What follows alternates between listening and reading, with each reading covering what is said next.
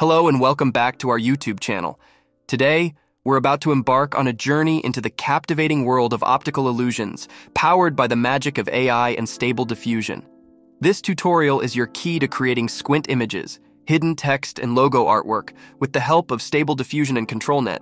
Whether you're looking to transform logos, hide text, or craft mind-bending squint images, you're in the right place.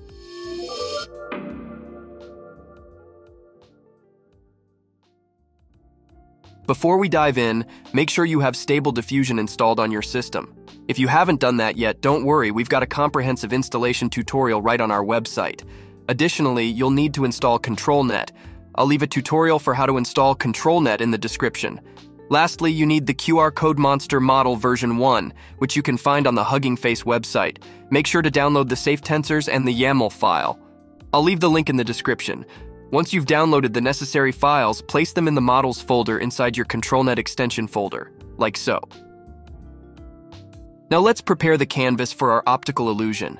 Whether you're working with images, logos, or text, having a high contrast black and white base is recommended.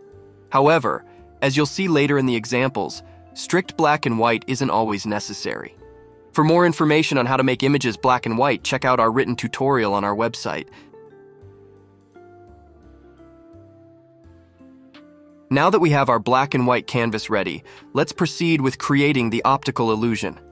This technique works seamlessly with various elements, allowing you to experiment with logos, pictures, and text. Once Stable Diffusion has been accessed, proceed to the Text-to-Image tab, select your favorite checkpoint, and write your prompts. I use Realistic Vision and Dream Shaper as my checkpoints, but you can use anything you like. Now adjust the following settings. Set the sampling method to DPM ++2mg or Euler-A. However, you can experiment with different sampling methods. Set the sampling steps to at least 25. If you can go higher, that's better. Ensure that you maintain the same aspect ratio as your canvas for width and height. For CFG scale, aim for a value between 4 and 8. Next up, make sure you enable High-Res Fix. This will ensure a smooth transition between your canvas and the generated image. For upscaling, I select 4x Ultra Sharp. Although it's not a default option, it's recommended to use with the Realistic Vision checkpoint. Alternatively, you can use eSargen 4x. Set high-res steps to 20 or higher. Finally, for denoising strength, choose a value between 0.4 and 0.6.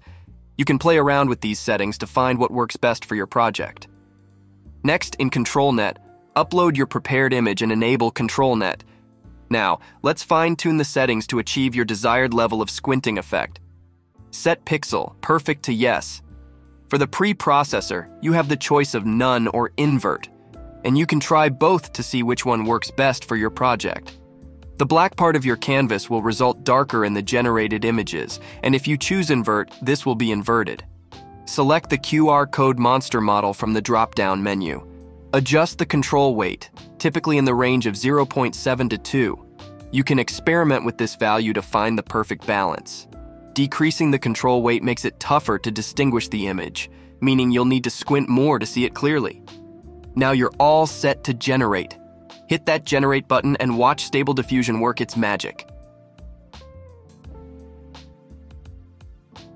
Now let's take a look at some fascinating examples of optical illusions created using this versatile technique.